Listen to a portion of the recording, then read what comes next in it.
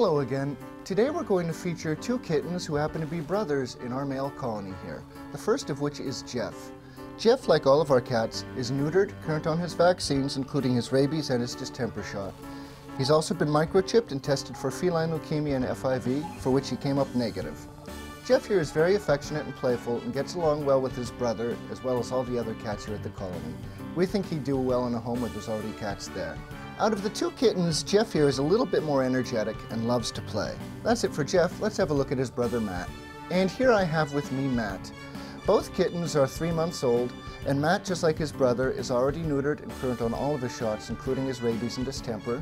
He also has been microchipped and tested for feline leukemia and FIV and has come up negative for both. Matt here is the quieter and more laid back of the two, preferring to be held rather than playtime. Just like his brother Jeff, Matt here gets along well with the other cats here at the shelter and we think would thrive in a household with other animals. That's it for this week's pets. If anybody is interested in Jeff, Matt, or any of the other animals we have up for adoption, please come on down to the Hazelton Animal Shelter here at 101 North Poplar Street.